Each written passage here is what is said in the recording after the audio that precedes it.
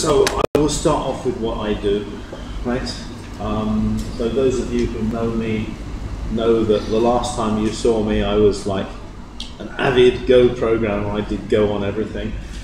Since then, I sort of like fell down a rabbit hole. I've been programming blockchain about 27 hours a day.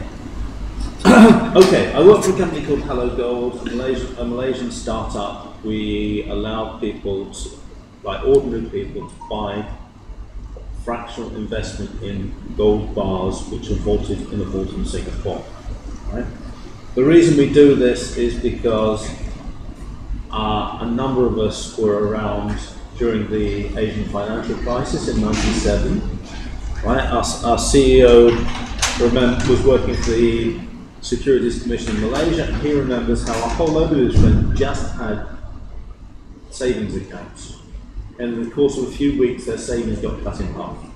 Right? I remember being in Singapore. I started my own company about 2 weeks before the Asian financial crisis because I have got a fantastic sense of timing. And I noticed that a few weeks into it, you could walk across Orchard Road practically without looking. People weren't going out, right? It was quiet, and it wasn't as bad there as it is here. But if you look, so like the ringgit roughly halved in value in a matter of weeks. The Thai baht, the Indonesian rupiah, did a lot worse. Now, our CEO went on to being the CFO of the World Gold Council in London. He was in charge of Spider Gold, which was one of the world's largest ETFs, and this was a gold-backed ETF, right? Exchange-traded fund. It was traded on the New York Stock Exchange. At one point, they had some disgusting number of tons of gold. Anyway, so he was running that, and he started thinking about what, could we shrink that product down to something for ordinary Malaysians and later, like people in the region, because ordinary guys do not have decent saving and investment options in Malaysia. Right? And the same applies to the other countries. But, Singapore, people get all kinds of options, but here, no. So he wanted to bring something in like that. So he set up Hello Gold to fulfill that need. Okay.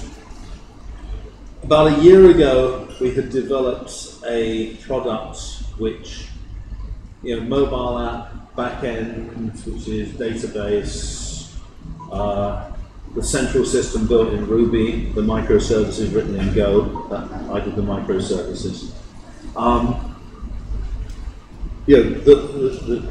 Handled that, but we wanted to take the whole thing on the blockchain, on a number of private blockchains which communicate across public blockchains between countries.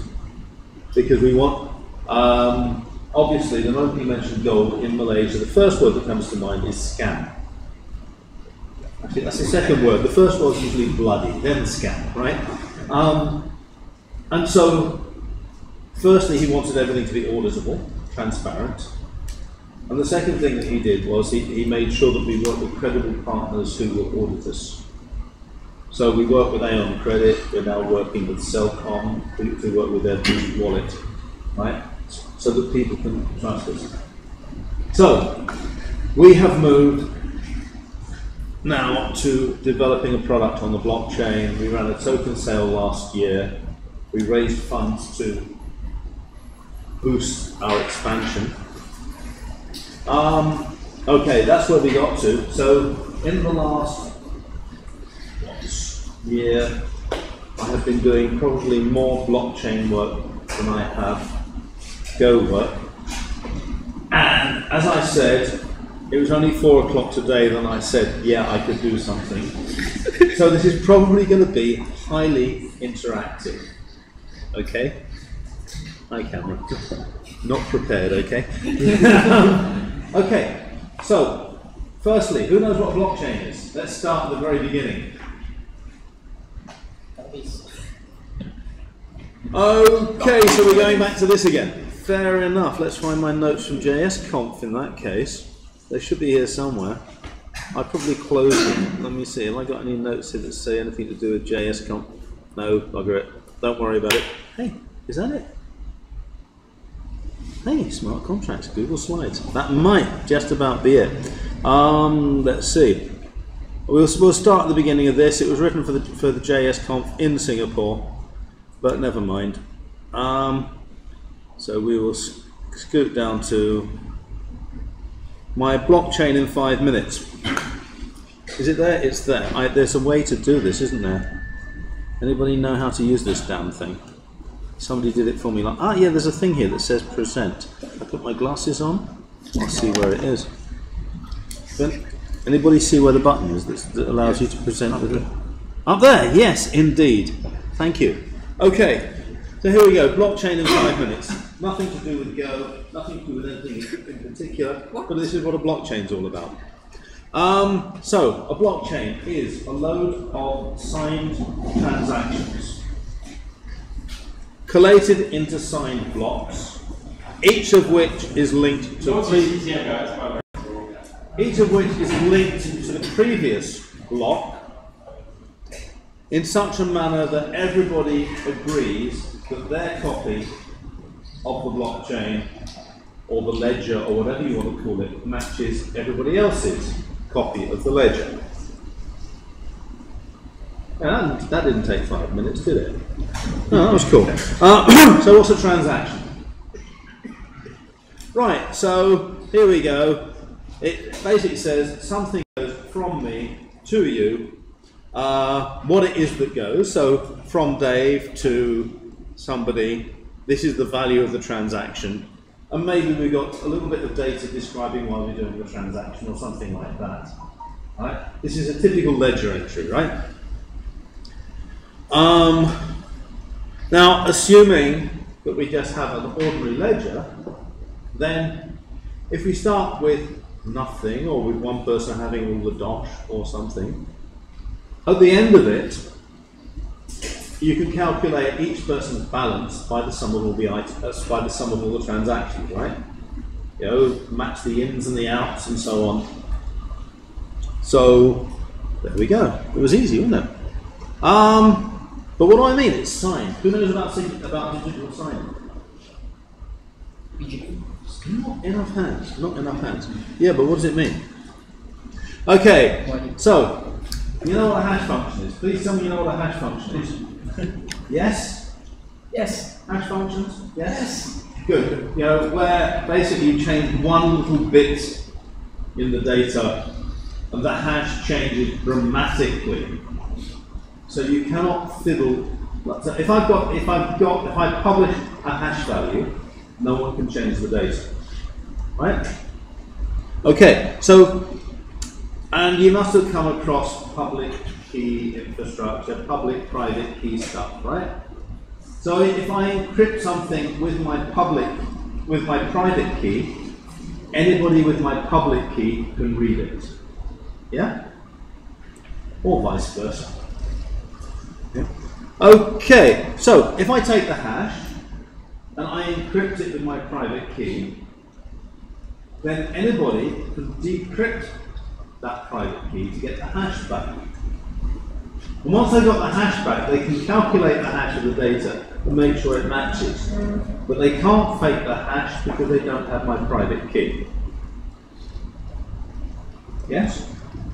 No? Maybe? Come on, give me a smile. Yes? Cool. Right, okay. So by encrypting the hash of the data, you can basically make that data immutable. Right? Nobody can change it without it being recognized. We use something called Ketchat 256, but that's quite academic until I talk about it later. Right. So we stick each of these transactions in blocks. Right? We start off with what we call the Genesis block, which I assume was a musical joke. And from that, the next block has to point to the Genesis block, and the one after that points to that, and so on. So that if you've got the last block, you can find all the other blocks. Because the block is also signed. including the link to the previous block. Okay.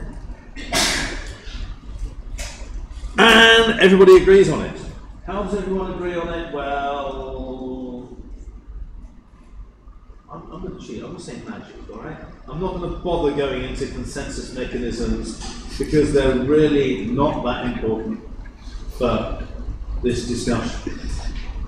In other words, if you're really interested, don't bloody looking at yourselves. It's great fun. Oh God.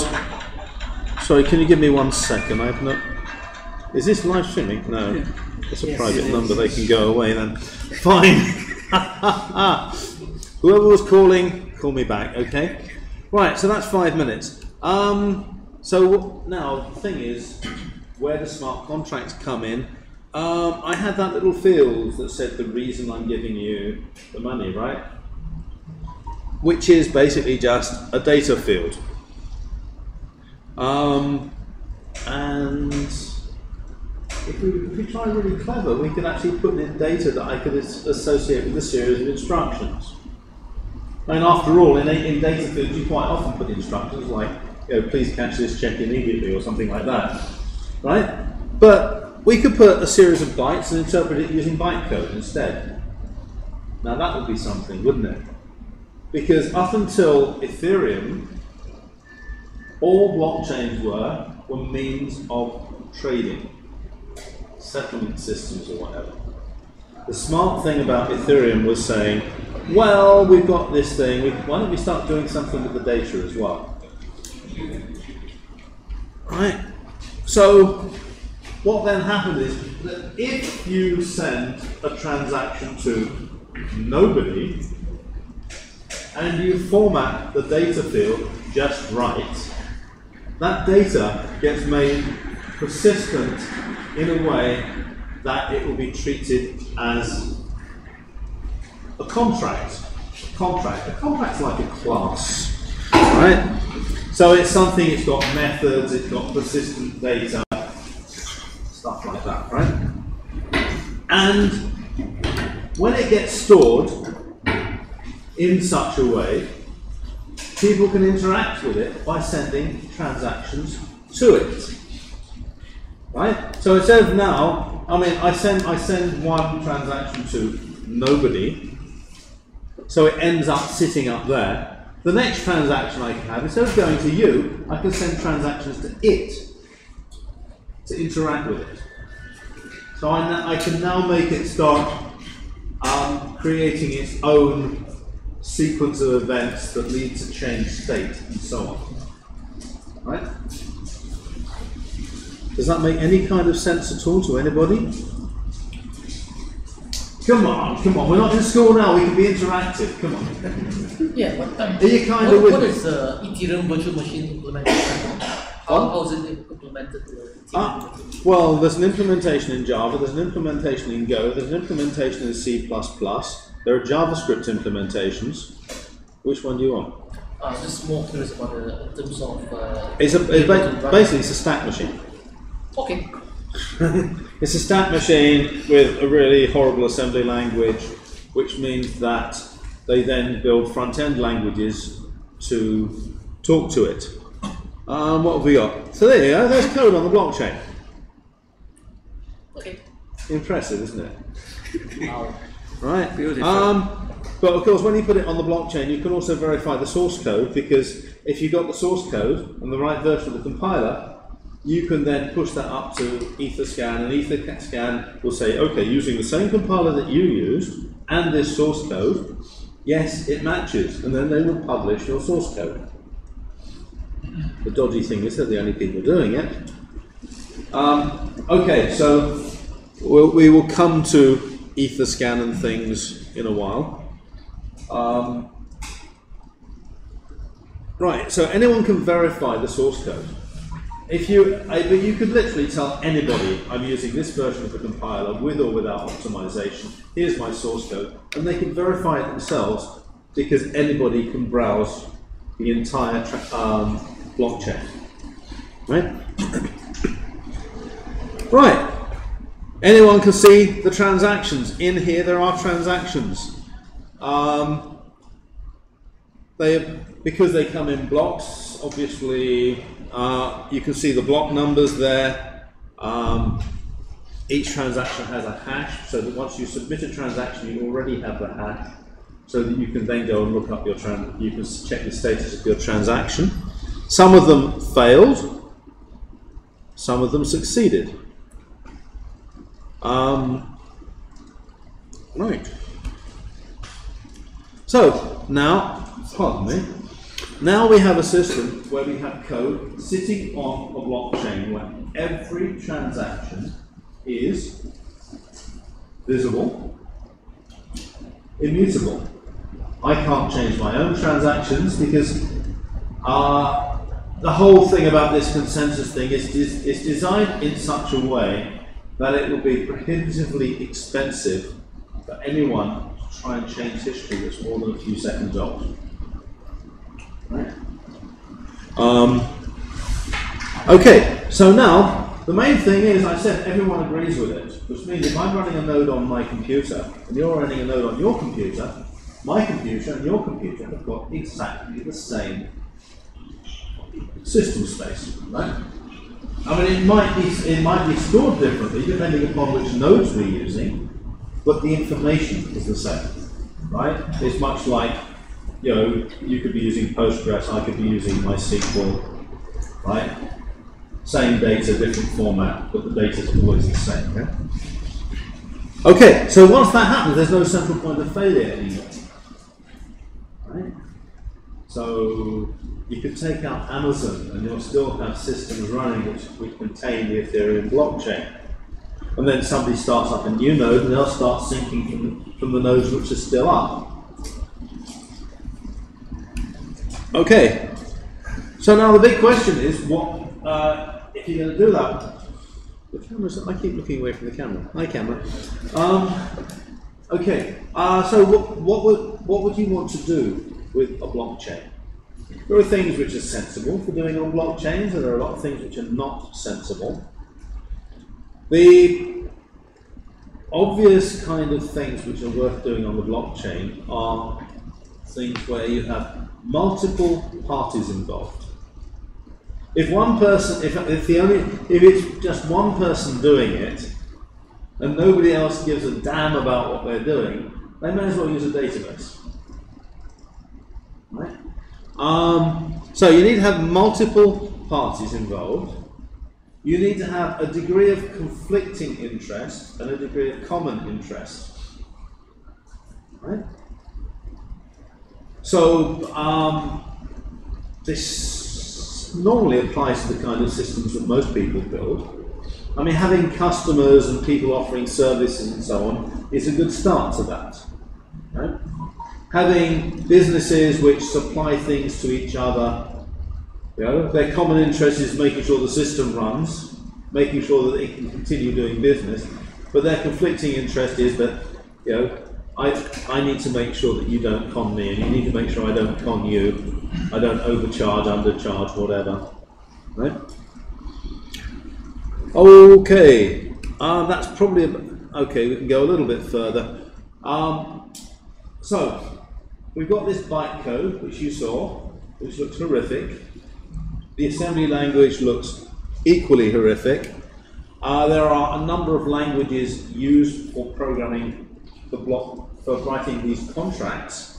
The most common is Solidity, which was inspired by JavaScript.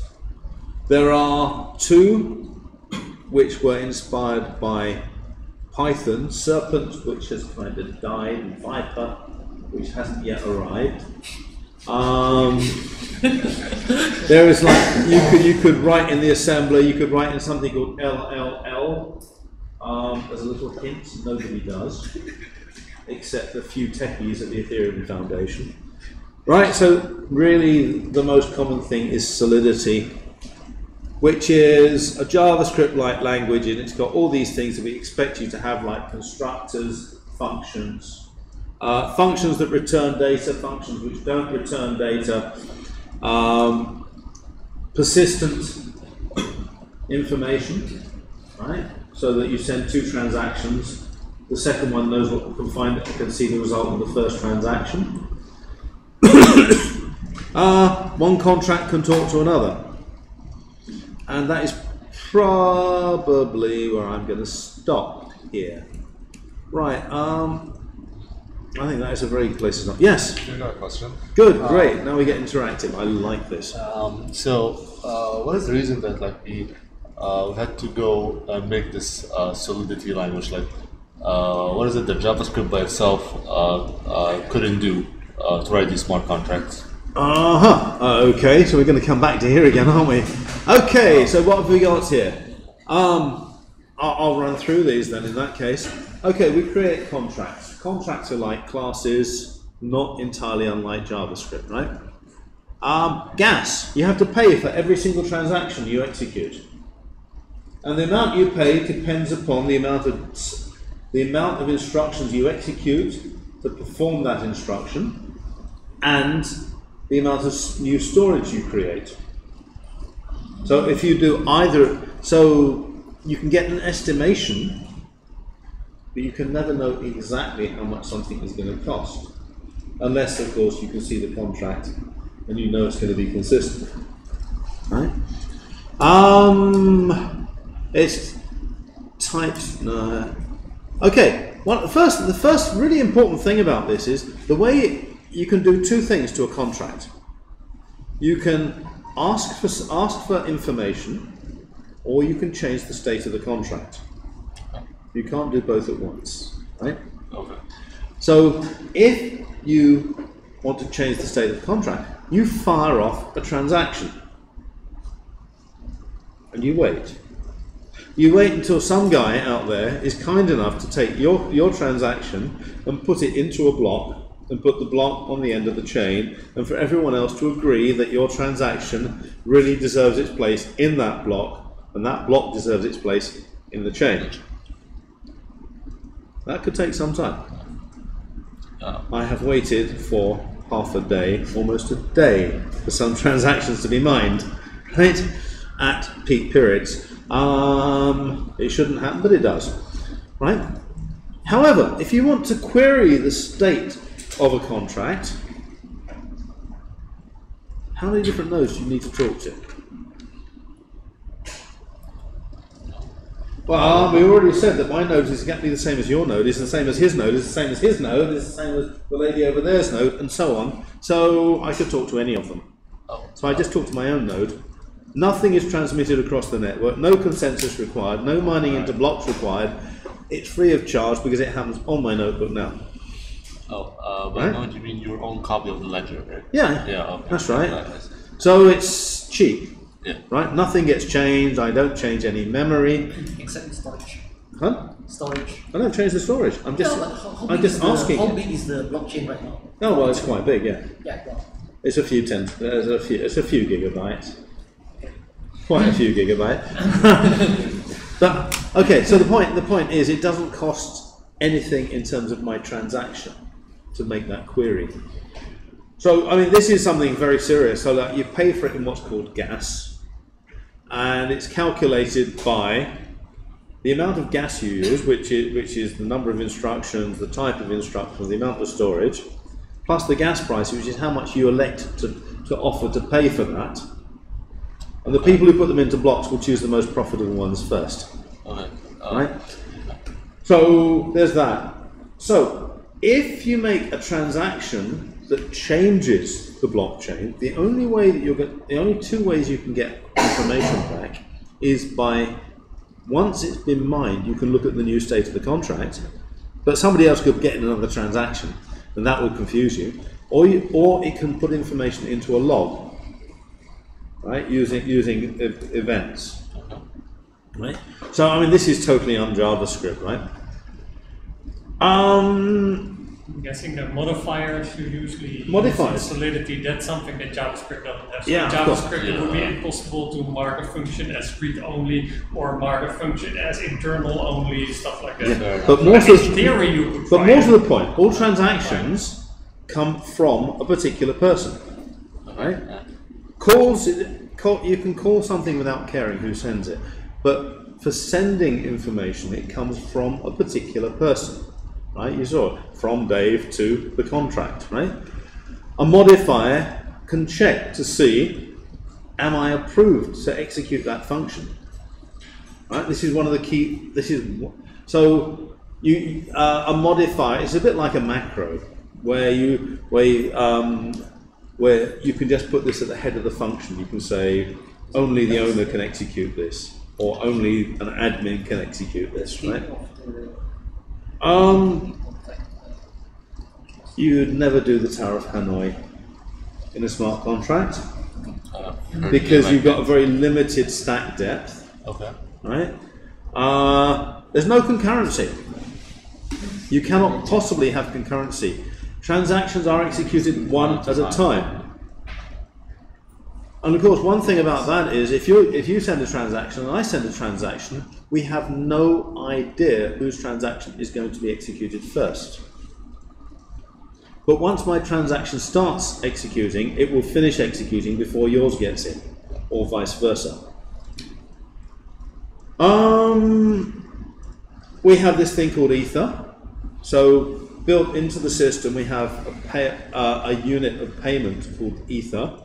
So a function can specifically be enabled to accept payment. If you don't specify it as payable, it will not be able to take payment. Your contract can also send Ether. Right? So, I mean, so like during, you've heard about ICOs, ways of raising funds. People send Ether to your contract. Your contract will then send the Ether onto a multi-signature wallet. Right? I'll go through the lot. We're doing quite well so far. The way of calling them are very interesting. That when you call a contract, it is the data which specify which function you're going to call and the parameters that go to it. If you try to call a function that doesn't exist, the function can still, the contract can still have a catch-all function called a fallback function, right?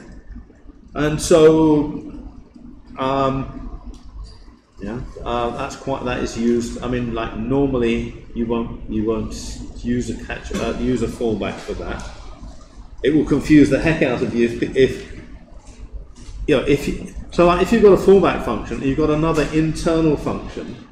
Somebody could actually try and send an instruction to the internal function, but it'll go to the callback function because it's not allowed to execute the internal function. That really threw me for a while. Contracts can be taken out of the blockchain.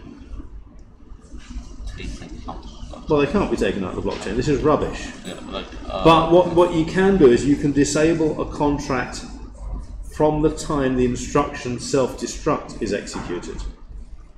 Right? So if someone self-destructs contract, any transactions that go to it in future will fail because there's nothing. It's like going into a void. Right? You can still see what it was, the state of the contract just before you destroyed it, because you can always, all the transactions are there on the blockchain. You can still rebuild up to any point. So as long as I've got the source code of your contract, I can emulate your contract and just apply transaction and know what your contract was like at any point. Right? Coinbase, boring. Multiple return values. We got multiple return values in Go, haven't we? Yeah, we do. I keep on having to check now because I'm doing so many languages, and apparently they have them in JavaScript as well. Time is block time. Yeah, how does time work? What if I run an Ethereum node and I change my time to 1 hour later? Doesn't matter. You're talking about block time of the miner. The whole network has to.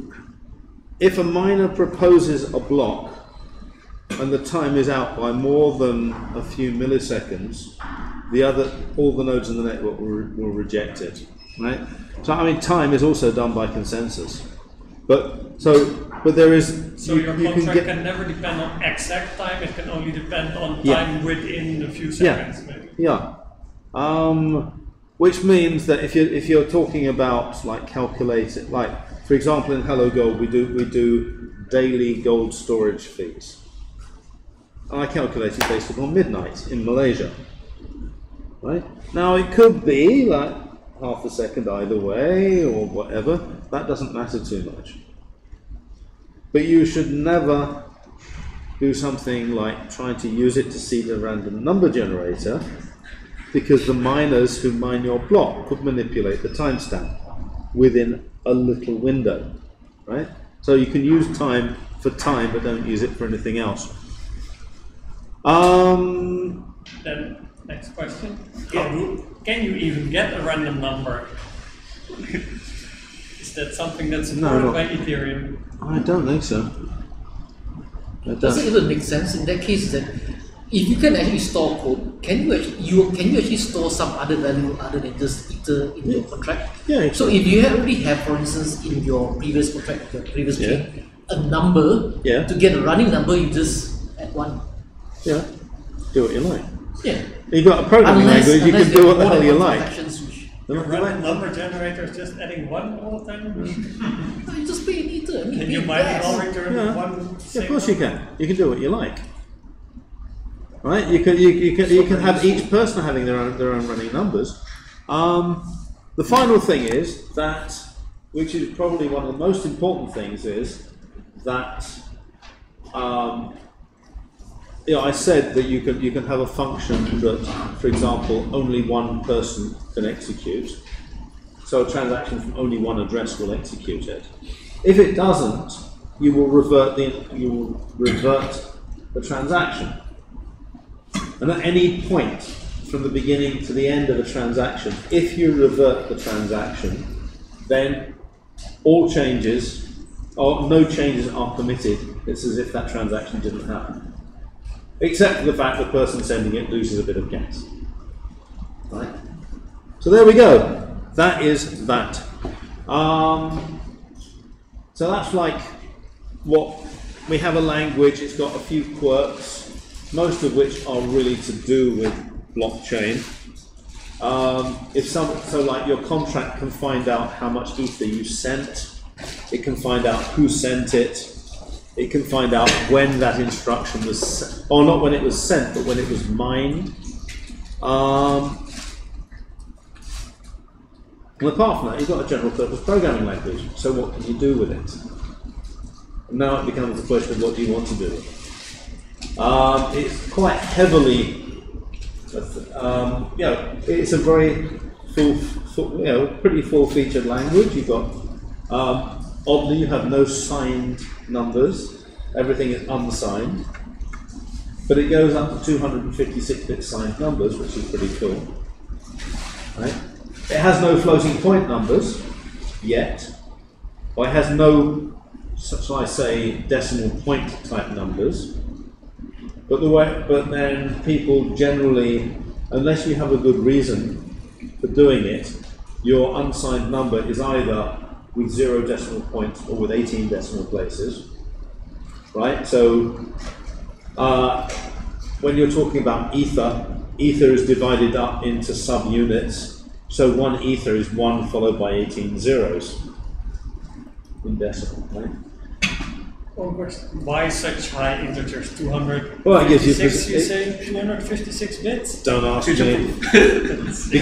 Very 256 ought to be enough for everyone. I say it probably seemed like a good idea at the time. It is still possible to overflow it. What? But since you're storing numbers in the blockchain, like every time you store something in your contract, it ends up on everyone's PC. Yeah. Doesn't it just generate like a lot of zero padding everywhere? You can also have smaller values if you want. Okay. And pack them if you design it right. Actually, related question. I think I know the answer, but I'm just going to ask. If a lot of these should cost gas to actually run, and people are just writing in Solidity, JavaScript. Yeah. How do people actually debug or ensure that it's working as expected and not oops? There are debuggers. Unfortunately, the best one sort of died, which is a great shame because it was absolutely fantastic. It was working up until April, and then they gave up on the project. But Yeah, I mean, the point. Well, if it malfunctions, if it still works but malfunctions, you can always have it logging what it's doing, and that will give you information. You can trace through the instructions, but in my view, the tools that trace your contract are not fantastic yet. Does it mean that to be able to develop a smart contract, normally it's just that you'll be writing it and running it on your own test blockchain and test data first. Once you are certain whatever code you've written is actually correct, then you'll just be able to use that as a smart contract running on the actual blockchain against real things. With one small step missed out.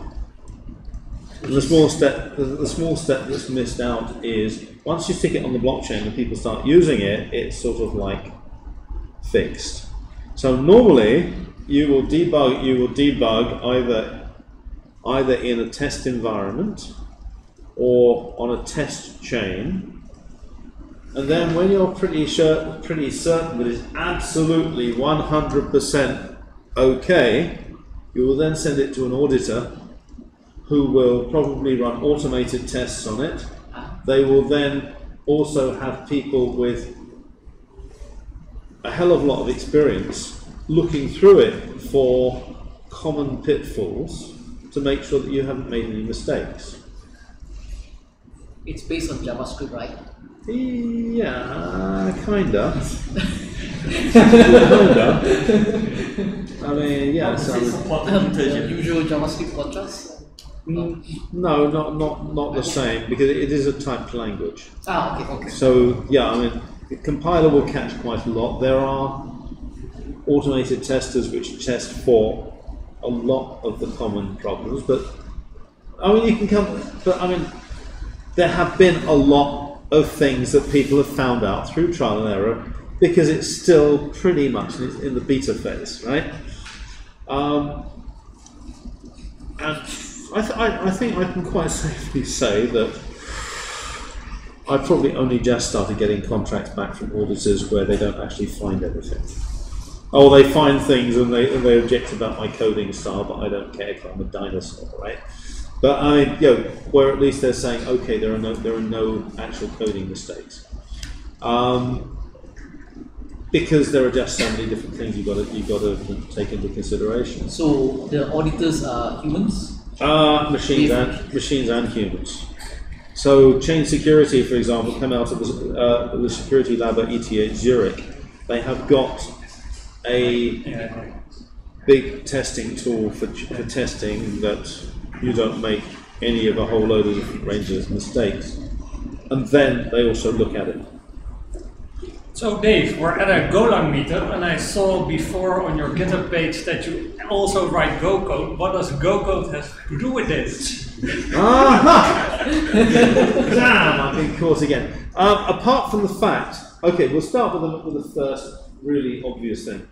The best implementation of this, not in terms of speed, the fastest node is written in Rust. Which also has some nice features, but probably the most fully functional and the reference implementation for this is written in Go. And if you always work on small projects, you may not understand really the value of Go. If you've ever had a look at Bitcoin, Monero, Stellar, Ripple, or even the C++ implementation of Ethereum, it gets scary. People use undocumented libraries that are on GitHub, but you look at it and those libraries use other undocumented, and you just get lost. The reference implementation, Go Ethereum, I don't know, to me it's like poetry. It really is. It's readable. You may have to dig for a while. You may have to try and figure out what it's doing. Particularly like if you're not so experienced in coding. But it is readable. You can see where everything comes from because you've got the import list at the top, for example. And most of the import list comes from inside the code base, and you can find it, and you know which folder each file is coming from. Right? The dependency isn't all sorted out by some obscure make file somewhere. So that's the first thing. Because that implementation is written in Go, there are quite a few tools and helpers written in Go, and you can link into the code base to do a lot of stuff. Does that work? Do you actually use the Go version? Oh, I do. I do, of course I do. Right? So at this point, am I supposed to talk about some of the stuff I've done? Maybe you can show some stuff. Maybe I can show some stuff. Oh, God. Right. Okay, let's see what we can do. I'll take you through. Let's start with talking about a few of the things that I have done. And then we'll see which of these paths we want to go down. Some are nastier than others. Okay, if we look through this list, one of the ones is events and logs. And let's kill this now. Let's see if we can find an Etherscan. This is an Etherscan. Okay, a little plug for Etherscan. Search by address. Okay. Which is developed by Malaysian, right? It damn well is, yes. One of the nicest things about Etherscan is it is developed in KL by Matthew Tan and Lee Chuan and a few others. And Etherscan is the Google of the Ethereum network. So it's absolutely amazing. We have something nice and local. Okay, so I'm going to look at this one. This is something that goes to a contract. I have no idea what it did. I'll find out in a minute. Oops, no, that really doesn't help, does it? Transfer how much? Ooh, it transferred Ether. There was no data. Okay, fine. Yeah, that works. Okay, so this is sending Ether to a crowd sale contract or something. This.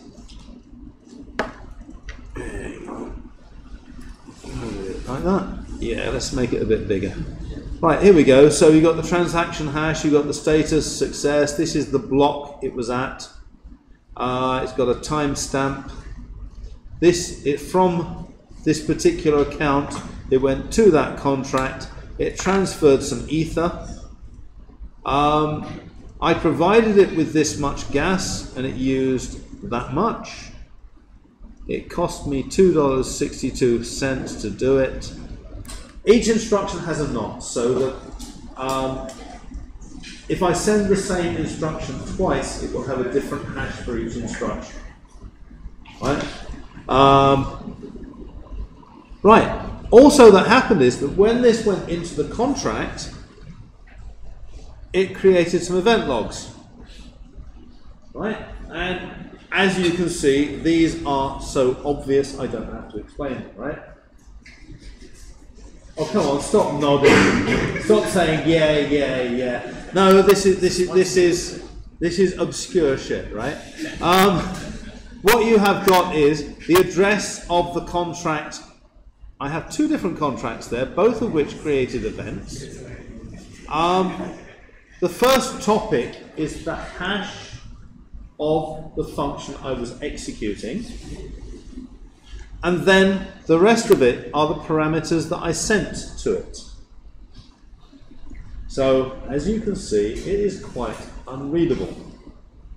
Now, Etherscan themselves interpret certain kinds of these logs, but they only do like token movement, right? And they only do token movement for the most common standard, the ERC20 standard. Unfortunately, some people went and created other standards. And somebody asked me to create a token tracker for other standards. Yeah, hi. Okay, I have two questions, but the second question depends on the first question. Okay. So you've got 1.5 questions, so, if I want to create a system which I own privately and centralized, so should I go for blockchain or not? No. Okay, so if nobody else is interested in it, okay, then so why the should second you? question is, why is many private companies, like even banks and so on, invest so much in blockchain if they can own it? Because they're looking more for like interbank settlement systems and things like that. They're looking for systems that are multi-party systems. No bank can survive on its own. It has to talk to other banks. You can even have, even inside an organization, you can have competing parties. So they're going to create a system that even they themselves cannot own. Yeah, I mean you have the Enterprise Ethereum Alliance, which is a multi-party system trying to create a version, an Ethereum platform for multi-party transactions, right? And coming up with versions which have got like privacy built in and things like that, right? And a lot of money is being invested on this, so that you can have different parties all cooperating and yet competing. Right? I mean, even in the bank, the audit department disagree with everybody else, right? So you've got conflicting interests, right? But if it's just for you, then no. But if it's for you and your business partner, and you each have, well, hopefully, like 3 partners, then then you get something that has value. Right. So one thing that I have done in Go is to write something which looks at the ERC-223 standard, which is not a standard, but unfortunately some people have built tokens based on it, and those people who base tokens on it are now stuck with the fact that Etherscan doesn't want to talk to it. And so somebody said, hey, can you build me a token tracker? And if I can find it, we can have a look at the source code. And everybody can go, hooray, right? That's how they go. What's the difference between ERC-223 and 0? ERC-20. Okay, I will show you that before we go. Right. Oh, self-key token tracker. We don't want the self-key token tracker. We want this. Ding, boom. Okay, some time ago I told you that the hash function for use inside Ethereum is catchup256. And the way you derive the signature for a function to send something to it is using the catchup. And the way an event is tracked is also using the catchup of the event signature. In ERC-20, you have transfer, address, uint 256, close brackets, and okay, sorry. Okay, this is the event. The event begins with a capital T, and in the log, a transfer event would have that entire string, right? That entire string at the bottom, DDF, whatever. And if we go into, for example, here, self-key token tracker, that probably works. If I can find, okay, here is a transfer. If I look at that transaction there, and I look at the event log, you will find here 0xDDF252. In here it says 0xDDF252. That is the signature of a transfer event. So what it means is that if you actually succeed in doing a transfer, an ERC-20 token will put out that signature. And that is what Etherscan is looking for, right? Coincidentally, or rather, in addition, extra unwanted information, the function you call is the same function, but it's got a lowercase t, and it only has one address because it goes a transfer from me to you. And this A0959059CBB, that is part of the instruction you send to make a transfer happen. However, going back, one of the things about the... So Etherscan looks for this hash, and it says a token has been transferred. The ERC-223, unfortunately, has got that. And it doesn't matter whether you've got any data or not, it's got that. Which means the hash is different, which means that Etherscan do not pay any attention to it. If you've got an ERC223 token, Etherscan will not even recognize that it's a token. Okay? Right, so having got, yes? Is it difficult to do business analysis on the whole blockchain? To analyze the blockchain? For example, I want to analyze my sales. No, easy. Easy. Seriously easy. And I'll take you through that as well in a bit, okay? So out of curiosity, like, if I want to be able to access the blockchain and Ethereum, how would one actually go about inspecting the state of it? I know that technically that all the data is actually in the blockchain, yes, yeah. all the contracts. Yeah. Okay. So what tool would anyone be able to just scan the blockchain? Well, for scanning, you probably use Etherscan and their APIs. Okay. Unless you're having a bad day and Etherscan's down. That means that Etherscan is actually a hosted service running something else. But you can do exactly the same. Yes. And I can show you how to do it. So Etherscan, is it just a program or a web service that's actually running? Well, it's a web service that's running a whole load of programs in the back end, and they actually scan all the transactions, and they analyze them to death, and they store things in a database so they don't have to keep going back to the blockchain. How do you trust any data that's actually comes from Etherscan if you're not running locally? Because it's that you'll be trusting a centralized third party instead of... Because you can verify it yourself if you have to. Does anyone does it? Yeah, I do. Okay, just in case. You know why I do? Because you don't trust Etherscan. No, because at the time I needed it most, Etherscan went down. It's a damn good thing I knew how to do it, because otherwise I would be dead now, because my CEO would have killed me. So basically it's that if you want to run through all the data about in the blockchain that you already have synced up because you are running a node, how would you go about it? Is there any tools in terms of the graph or anything to be able to just go through? Well, I mean, you can make JSON calls to start with. No, I mean not just okay. If that's for instance, you cannot. But you can. Etherscan is down. Yeah. Is that what tools are available that in whatever preferred language you go or otherwise you will be able to go through to actually inspect anything that's actually inside the blockchain? For instance, like what are the transactions done by, I don't know, some other guys? Okay, so what you're actually saying is that if you had like a token and you wanted to see all the token transactions, could you exit? That's not a good thing to say, is it? Parity, no? Hang on, let's just see what this thing talks to. Ah, see, I got Go code. Hey guys, I got Go code. Whoa! What the hell am I talking to? That's the question. Please tell me I'm not talking to Parity. F client. No, I can't be. Have I got config.json here? Let me see. What did I do? It doesn't work. Oh yeah, it does. Okay, I'm talking to Infura. Okay, you can talk to a local node using JSON or IPC. There are also people who host nodes that you can connect to, which is what we're going to be doing now, because that's what we're going to do now.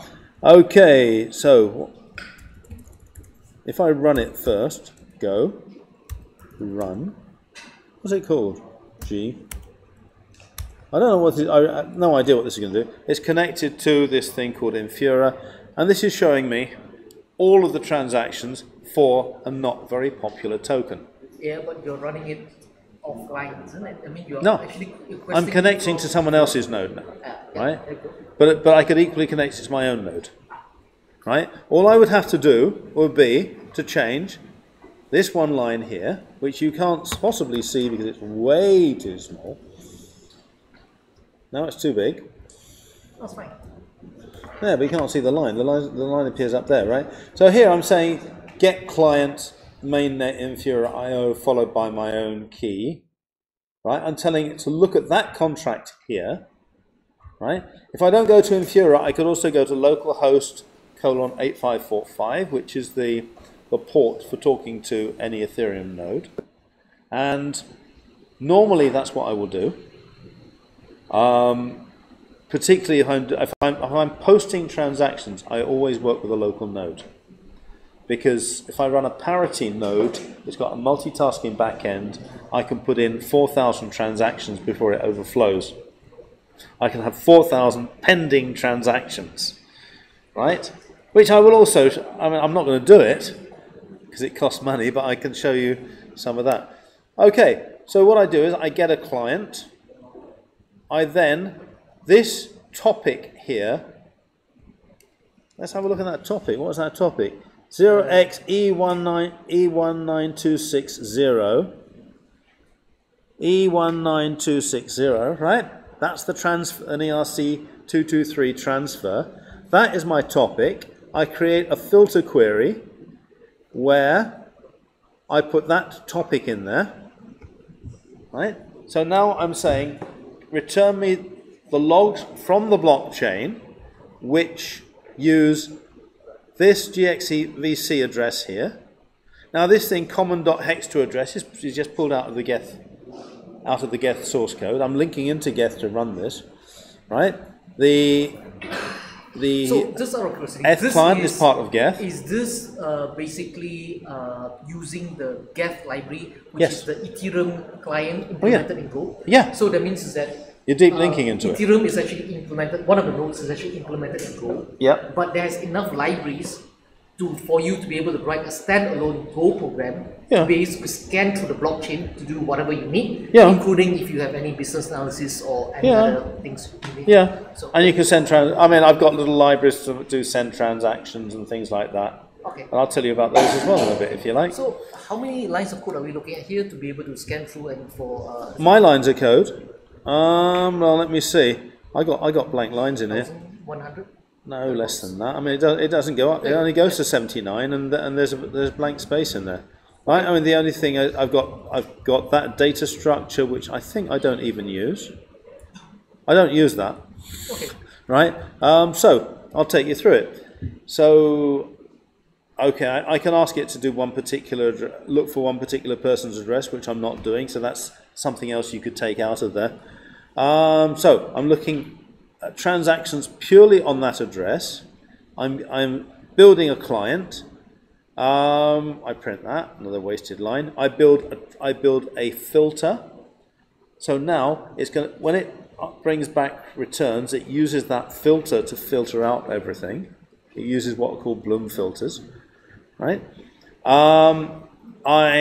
Since I'm looking at transactions on one particular token, I only start looking at the blockchain from the time that token was launched. So I've reduced it. How much slower would it be if you set that scroll block to 0 or 1? Let's see. Yeah, but the client is actually a hosted Ethereum, so it's fast. Yeah. There you go. Whoops. Do you want to see it again?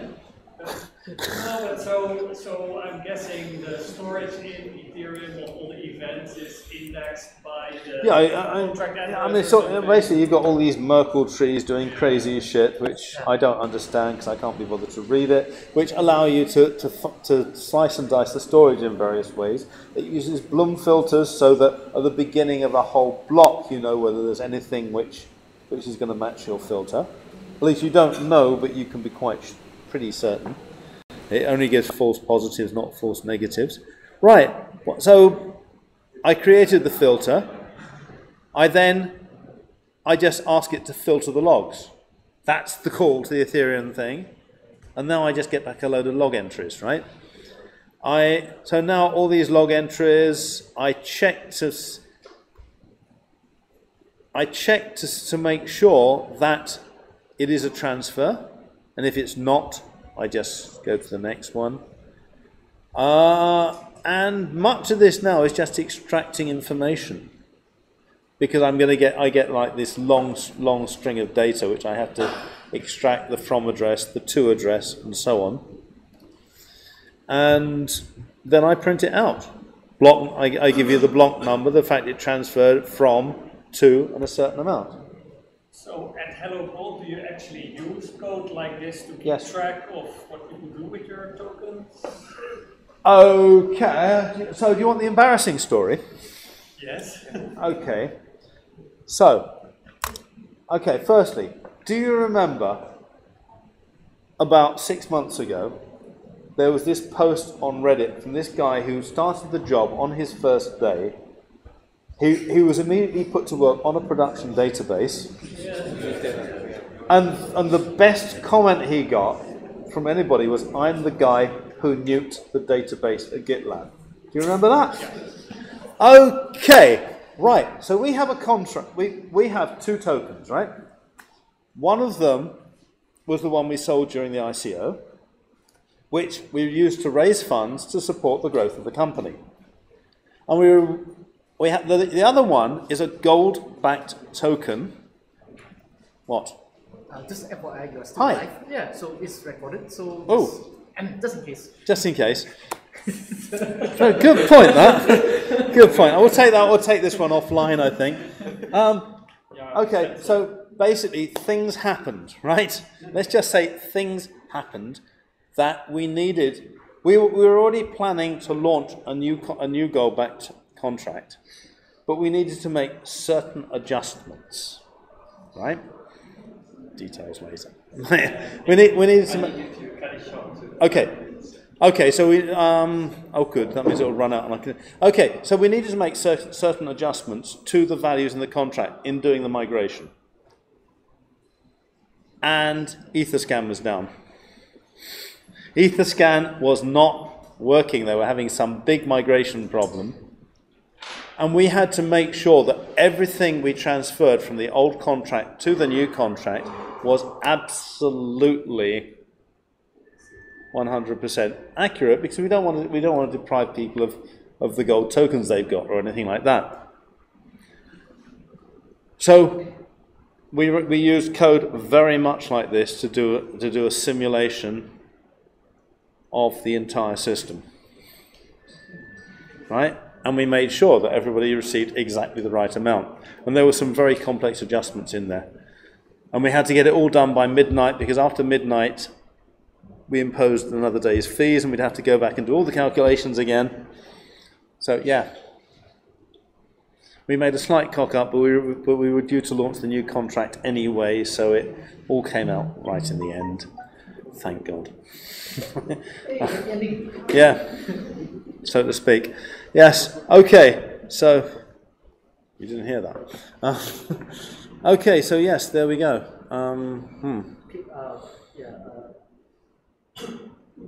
Anyone, any questions? Any questions? Oh, what, am I running out of time already? Yeah. Good heavens, okay, that's cool.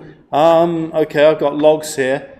Okay, another one that I have got is, I have got a script that can fire off transactions, right? We use it internally to transfer, if we need to transfer Ether to a large number of people, or transfer tokens to a large number of people. So it's just code that does that. And one company were running their ICO just over a week ago, and something had happened, and they needed to launch a new contract, which meant they had got 4,000 pre-allocations to put into the new contract, which they'd already put into the old contract, but they had to put it into the new one, and they had like 20,000 authorizations, what do you call it, whitelists to do. And so I did the pre-allocations for them, and I gave them the program so they could do the whitelisting, and they all had it done on time, and they're eternally grateful. So yeah, you can do amazing stuff with it, right? So like that second one, you're actually making transactions. So I create a key pair. I put Ether into the key pair so it can pay for the transactions. Another thing that I do is I have got the Go Ethereum code base has got a simulated backend, which is a one-state blockchain. You can't go back in time, but you can roll it forward, you can push transactions into it, commit them, and then see the next state. And I built an entire system around that, where I launch a contract. Say I can launch a crowd sale contract. I can create 10,000 addresses, each of them with Ether, and they all like push transactions into this contract, and I keep moving it forward in time. And at the end of it, I can analyze the results. And I built a scripting engine around that, which is really cool. It uses reflection. So I don't actually have to declare things in two different places. So yeah, I built a scripting engine for it. So you can actually just write test scripts to test the contract. There we go. Does that work?